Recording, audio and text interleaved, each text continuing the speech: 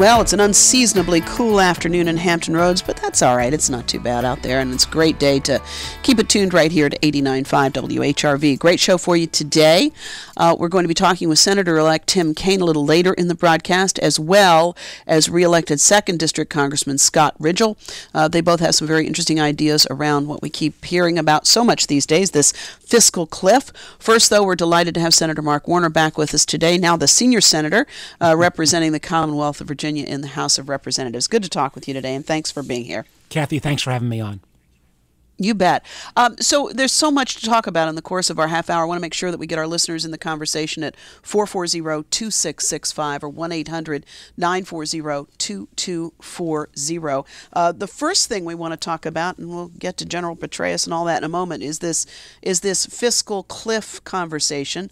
You, of course, have been very significantly involved in trying to find a solution to these issues that have brought us to this moment. What do you think the odds are of coming up with something by the end of the year? Well, first of all, Cathy, let me just say to all your listeners, we're a week after the election, and everybody can actually turn their television back on now and not get harassed, or they don't have to listen to my voice haranguing them to go vote or others. So I think there's a great sigh of relief about the election, regardless of who you were supporting. Second, I think the prospects are quite high. We've looked at the downside, and the downside of going over the fiscal cliff from an economic standpoint are enormous. There's every economist from left to right agrees upon that. And as we look at our economy recovering, but this could actually set us back dramatically. The other thing I think that's important to put in perspective here is that the amount of change we need to make in terms of raising some additional revenues, of reforming our entitlement programs so Social Security and Medicare are viable for the long term, making sensible cuts in both spending and in defense spending. The ballpark number we need to hit is about $4 trillion over 10 years. While that sounds like a big number, when you think about the size of our economy and the ability to spread this over 10 years, that is a relatively small ask of the American people. And the upside of this is so enormous. I absolutely believe there will be nothing that will do more to generate job growth, economic growth, and investment in America than getting this done. More than anything Governor Romney or President Obama talked about during the campaign. And if you look at China kind of actually declining at this point, India in a worse political process than even America, Europe obviously a mess. America looks both from an economic standpoint and if we get this right from a predictability standpoint, the best bet in the world. The Australian foreign minister said, we are one budget deal away from economic preeminence for decades to come. So there's a big downside, but there is enormous upside. And I hope and pray at least that, that calculus will get people in both parties out of their ideological foxholes and realize we got to get it done. We're at 10 minutes past the hour. We have a number of listeners who want to talk about this very issue. William's on the line from Chesapeake to start us off today. Hi, William. You're on the air with Senator Warner. Hi. First of all, congratulations, Senator Warner. Thank you. I voted for you, and I'm glad to see you there. What I wanted to say is I believe that this fiscal cliff is just another scare tactic that the right's bringing up. Everything's always a crisis. Someone's always out to attack or destroy America or some other fib like that. But what I really wanted to say is this is a result of the Bush tax cuts. And I'm just as upset with President Obama for continuing them as I am for George W. Bush for starting them. They did not help our economy. They were disastrous for our economy because we stopped investing in America. All right? And as far as the U.S. dollar, look, during the recession, I actually worked for a couple of years at Merrill. I couldn't beg people to give up their money to invest in something else. The dollar is very strong. People are very confident in it. And I just don't think this fiscal cliff or this latest crisis has any reality to it. All right, William, thank you for the call. Senator Let me Warner, make a couple of quick comments on this. I mean, we have been a little bit of kind of sounding like little boy who cried wolf at some point. We said if we don't deal with the debt ceiling or the super committee, both of those efforts failed and we didn't go completely down the tubes. This time, though, the reality of not only the tax cuts expiring, but also a series of other programs expiring, the defense sequestration cuts, there's so much all happening at once. And to William's point, one of the things we need to look at, remember we took $4.5 trillion out of our revenue stream with the so-called Bush tax cuts. President Obama and all of us who've been working on this, nobody's talking about even returning all of that revenue. We're talking about somewhere between $1.5 trillion and $2 trillion being put back in over 10 years. So we're literally talking even on the up end of only about half of the Bush tax cuts needing to be restored if we're going, as William said, to continue to invest in America. And that is an important point here that, we cannot cut and tax our way alone, no matter how much we increase taxes or how much we cut, unless we have a growth agenda. And part of that growth agenda means you got to have the best educated workforce, you got to have appropriate roads and bridges and rail, as we all know in Hampton Roads, and you got to continue to invest in R&D to stay ahead of the competition. So we've got to get that mix right, and one of the things that are positive that came out of the election is I think there's a recognition that revenues have to be part of the mix now, and we've heard that from all the Republican leaders. That is a change from pre-election. And there will be some Democrats who say we shouldn't touch the entitlement programs. I want to preserve Medicare and Social Security, but because we're blessed to have all of us living a lot longer, some of the math just doesn't work anymore. So let's go ahead and make some of those changes now so those promises still exist 20, 30 years from now. I think we can get there, and one of the reasons, again, why I'm more positive is the business community, and I think many of your listeners know I spent longer as a business guy than I have as a politician. The business community, which for the most part has sat out the previous two rounds of this failure of our elected officials, now are weighing in a major way, saying, yeah, they're willing to pay more if we can get this fixed. And we've actually got this so-called campaign to fix the debt. There's been $40 million raised to reinforce people in both parties putting country ahead of party. And I think the last point I want to make, I know we got other callers, but it's really important. The message I heard out of the election last year, more than Democrat, Republican, was every place I went around Virginia and even around the country was people said, all right, we hired you guys, get something fixed. We don't need people just going up there blaming the other side, get something fixed. So that's the message that you took out. Jeff has a question as well, because everybody seems to have looked at some sort of mandate out of this election. Jeff, you're on the air with Senator Warner. Go right ahead. Hi, Senator. Thank you so much for taking calls. I'd love to talk to you about this. 2008, to me, it's very clear that President Obama had a mandate to do the things that he ran on, and that's clear not only because of the degree to which he won the popular vote in the Electoral College, but also because you had a very strong majority in the Senate and control of the House of Representatives, and then after Senator Specter switched parties, a filibuster-proof majority, which I think it's been quite some time since any president has had that kind of power concentrated. So clearly, he did have a mandate, and in his first year, he did a lot of things with the Republicans, quote, sitting in the back seat, coming along for the ride.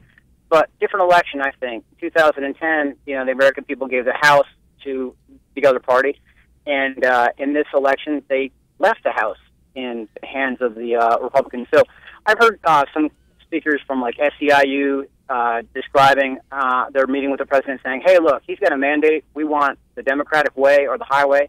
And the president's got a mandate to have the tax increases on the wealthy that he talked about, and also not to have cuts to entitlement. So which do you see, Senator? Is it a mandate to do exactly what President Obama was running on and what the Democrats put in the fiscal cliff trigger legislation as far as cuts to defense? Do you think what does it mean, I guess, sure. is my question. Jeff's great question. Thank you. Great question. One is I absolutely believe that we've got to avoid sequestration, both from a Hampton Roads standpoint, Virginia standpoint, America standpoint, but there are going to be more defense cuts. But there are smarter ways than across the board. Number two, I do think those of us, and I put myself in this category, who've been blessed to do very well, we're going to have to pay more because this national debt is a national crisis and will affect every American if we don't get it fixed. And it is really a threat to our national security, not just to our balance sheet. Number three, I know there are many in my party that think that we should just ignore the math around some of these entitlement programs. I believe that Social Security has been the most successful program probably not only in America but in the world that's really helped protect people. Medicare works, but this doesn't. It's just math, some of this stuff. When I was a kid, there were 16 people working for every one person on Social Security. Now there are 3. We've got to make sure that promise is still alive, and that will mean we've got to make some changes, and I've got some very specific ideas on those. The last point on the mandate itself issue, I was very frustrated and have been frustrated in this job in a lot of ways, but the reluctance of some of our Republican colleagues to come along and the, I think, abuse of the filibuster. But if there's one thing I've taken away is that, America works better, and the genius of our founders was they set up a slightly dysfunctional government that required a House and a Senate and a President to all work together and find common ground. And if we're going to make big changes around the cliff, if we're going to make big changes around entitlement programs, or I think make the appropriate reforms to our tax code to generate more revenues, it goes down a lot better with the American people if it's bipartisan. And I just hope and pray, and one of the things that our so-called gang, I also think it's curious that anytime you get people working together across party lines in Washington, they're immediately labeled a gang. Only place where that behavior is kind of viewed as gangmanship.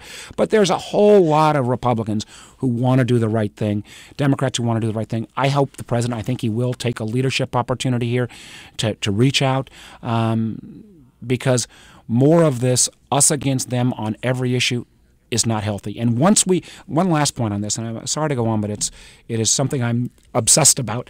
There is nothing good other than kind of fodder for late night comedians when 90% of Americans think that everybody that's been hired in Congress is kind of dysfunctional. The value of showing that after an election we can actually put country ahead of partisan interest, the kind of faith building that would have for American public, especially as we go into holidays and the beginning of the new year, would be an enormous boost to the economy. Now, we're not going to get it all fixed before January 1, but we have to make enough of a down payment to show the markets and the world we're serious. Give us some time, if we're going to do major tax reform and entitlement reform, to get the details right, because the details are terribly important, but then have a default that is not something that is like putting a gun to your head the way sequestration was, but a default that we could live with if the so-called regular order doesn't work. I heard you say you were frustrated, and that has to be the case with some degree of regularity on Capitol Hill. And I know that you have been weighing an opportunity to perhaps run again for governor. And the latest poll shows that that would be a pretty successful outing were you to attempt that, at least according to the poll that's just been finished by Quinnipiac University. So what are you thinking about coming back to what you have said was the best job there is? I loved being governor. There were rumors that there were fingernails impressions in the floor of the mansion as they drugged me out, even when I was turning it over to my very good friend Tim Kaine. A couple of things. One, I am all in on the job I have right now about debt and deficit and getting that fixed. There is no value add. I can do more than working through that, and hopefully that'll work through in the coming months. Two is that there were an awful lot of folks, Democrats and Republicans alike, who during this past number of months have urged me to consider trying to go back for the old job. And I told them, this is not the right time to talk about it. Let's get through this national election. And I owe it to them to finish those conversations. I also owe it to not dilly-dally around. I've tried to set a self-imposed guideline of around Thanksgiving.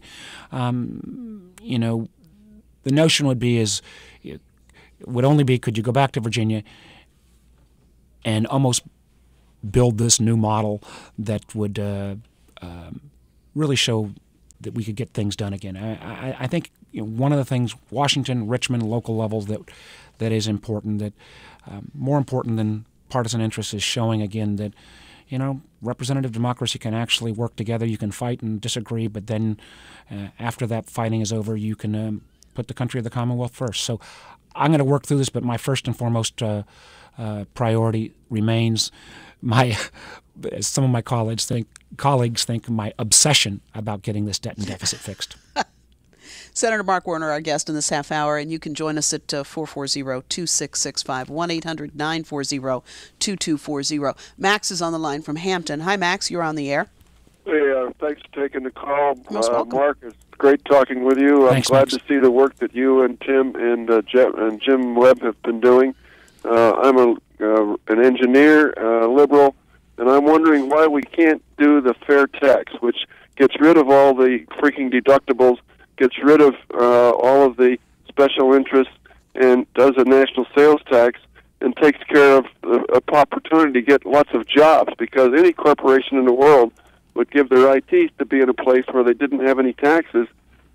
For example, Caterpillar can sell a bulldozer overseas for 6 to 8% less than they sell it now because of the fact they're paying taxes. So, why aren't we penalizing them? All right, Max, thank you for the call. Very good questions. There's a lot of pieces of that, and let me be. Each of those could take a long time. Let me try to be brief. The one on the corporate tax rate, I do believe we need to find ways to bring it down, but at the same time, make it in effect revenue neutral by getting rid of some of the exemptions.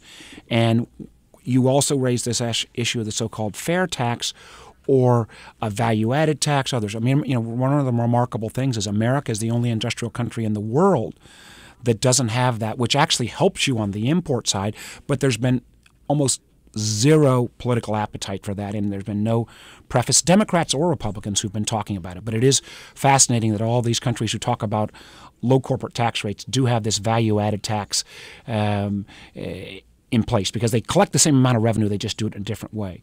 On the individual side, one of the things that we are committed to, and the president is, and the Republicans, this is where there's common ground, is saying let's go through and recognize the fact that in our current personal income tax code, we spend more money through tax deductions than we actually raise, 1.2 trillion to 1 trillion.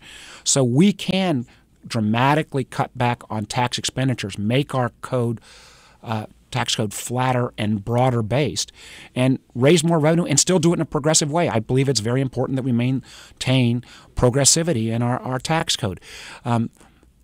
The challenge is the rubber hits the road when you move from that level to saying, what are our biggest tax expenditures, tax deductions?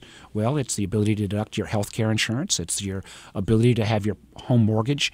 It's your ability to give to your church or synagogue or hospital and get that deductible. It is the differential between capital gains and ordinary income. Are we really willing to kind of take those on in a major way? I think we ought to have that debate and discussion. I think there are ways to take on all those issues and at least start weaning ourselves off this overly complicated tax code.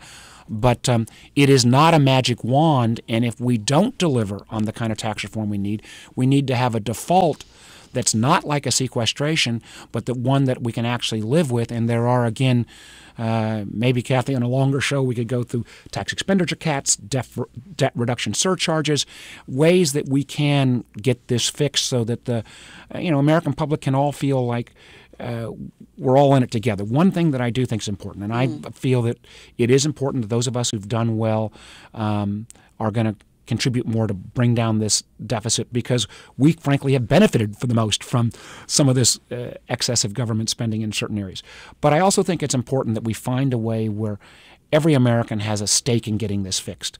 I think we need to move past the kind of us against them approach, and really if we could make this into kind of a 21st century war bond campaign, the way we did during World War II, and everybody feels like this is part of their patriotic duty, and we actually could have a debt reduction sinking fund so that we could see that we're actually making progress. There's a real, I think, chance to capture America's imagination on this, and hopefully, I'm working on some ideas like this with a bipartisan effort, and we hope to share that with the president and others. Well, what has captured America's imagination in the last couple of days, of course, is the surprising resignation of General Petraeus as the head of the CIA. I understand he's going to be testifying before you and colleagues on the Intelligence Committee tomorrow, and I'm wondering, as you look at that, I know you know this man well and have heard his testimony through your role on the Intelligence Committee. I wonder if you'd just give us your take on his resignation and as this case begins to balloon a bit, what your take is on that. Well, first of all, I can only talk about all of us on the Intelligence Committee. We were all shocked, and it's a real personal tragedy. General Petraeus has served our country with an enormous distinction. And, all the details of that affair and the ongoing investigation, that's going to play itself out. And I, for one, when he testifies, and I think I can say that all the Intel Committee members, that is a separate track. It's going to work itself through. I don't think that is our place now to be asking him those questions. We need to know, because he just came back from Benghazi, we need to know what happened in Benghazi. 4 Americans were killed. We need to get the real facts out and figure out what went wrong and correct it. Again, my hope is to move this past the kind of political back and forth blame game. If there were mistakes made, people need to be held accountable. But most importantly, we need to make sure how we make this doesn't happen again. We need to remind folks again, this was a unique circumstance in terms of a consulate, not really an embassy. People say, why weren't the Marines there? Well, that is normally the case at an embassy, not a consulate. There was a secretary, or there was a ambassador in the case there who was very popular with the Libyan people, and it was an enormous, enormous tragedy. The fact that 4 Americans were killed, we got to figure this out and get to the bottom of it. And that's what we're going to be talking to General Petraeus and others about. 27 minutes past the hour. We're talking with Senator Mark Warner. Have a few more minutes with him, and let's go to Dan on the line from Williamsburg. Hi, Dan. You're on the air. Hi. Good afternoon, Hi. Kathy. Nice to be speaking with you again. My comment is something that I think needs to be looked at, and that's the reinstatement of Glass-Steagall, because even after the big bank crash back a couple of years, the big banks are still doing things wrong. They're still getting caught. And just looking at BOA and Goldman Sachs and everything that they've been charged with doing and the effect they're having, the banks haven't learned anything, and they need to be overseen with a much more tightly. So what's your thinking? Well, I think I got it. Okay. Well, let's because they put it in. All right, Dan. Let's get the answer, because I know Senator Warner has to run, and I want to be sure he has time to answer you. Let me just again, for the listening audience, Glass-Steagall served our country very well for a long time, and it basically said, normal commercial banking, making a loan for a house or a business, would be one side of an operation, and if you were doing investment banking and other things, that had to be in a separate organization. In the late 90s, because we had been turning many, many banks around the world into kind of financial supermarkets, that wall got taken down. I think many people, even some of the people who were advocates for that, felt like if we could go back in time and undo that, that it might be a good thing. The challenge is, right now, of the 50 biggest banks in the world, only 5 of them are American. So if you put this wall back up, are you really going to solve a problem? And I think it's a legitimate argument, and I'm on the banking committee, and I'm deep into this and rethinking a lot of things. But are you just going to make American banks less competitive compared to German banks, Japanese banks, Chinese banks, who are frankly not playing by any rules? So how do we get it right? Is it breaking up the banks? Is it an asset cap? Or is it making sure that you've got really effective regulation? And as somebody who co-wrote part of Dodd-Frank and think it was not perfect by any means, but took a step dramatically in the right direction, and American banks right now, even with the some of the recent scandals, American banks are so much healthier than European banks, than Chinese banks, than banks anywhere else in the world, and that is because we moved first, imperfectly, towards a new regulatory regime. But do we need to keep looking at it? Absolutely, and that is something that in my role in the banking committee I intend to keep playing a major role on. But it is Dan raises a very good but very complicated question that we got to stay at. And I don't think there is a perfect solution set here. Dan, thank you for the call. I appreciate it. We're talking with Senator Mark Warner today. Joins us live from Washington. He's just got a few more moments with us. I wonder if we could hearken back to election time just for a moment to think through some of the issues that I know you're concerned about, and many of your colleagues are as well.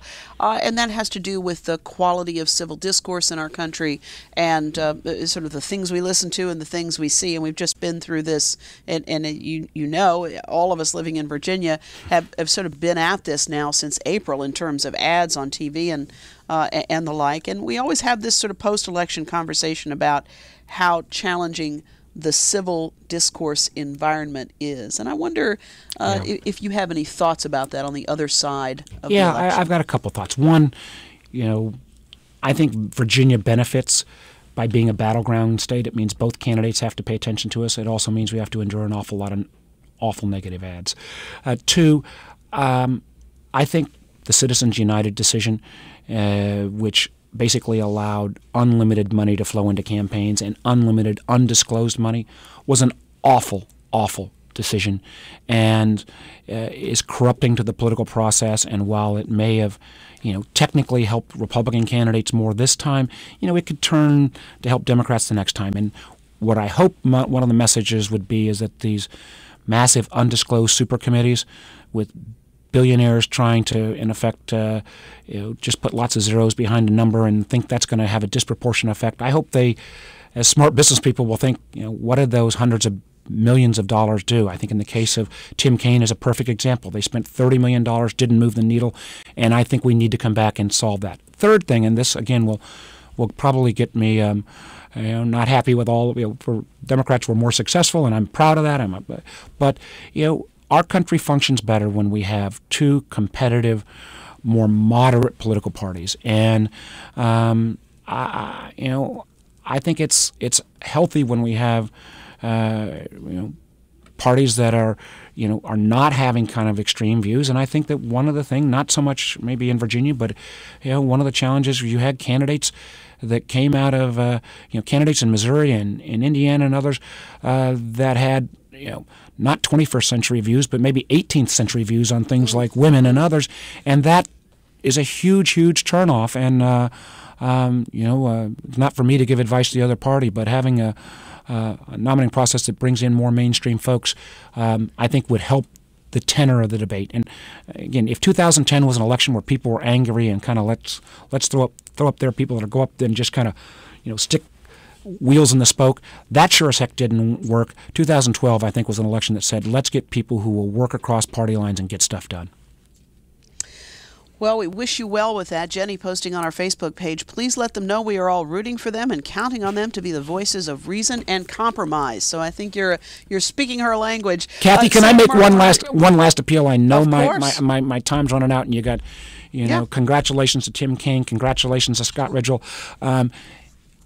For your listening audience, as we get to a plan, it's probably not going to be perfect, but the perfect is the enemy of the good on this. We need to hear from you because, unfortunately, this is going to require compromise, sacrifice, and when we have those kind of things put out, all we hear from are folks that say, don't touch mine. So please, Jenny and others, reinforce that message and let us know. We work for you guys. All right, Senator Mark Warner, thanks again for joining us, and best of success in the effort toward avoiding that fiscal cliff. Amen. Thank you, Kathy. Take care now. Bye-bye.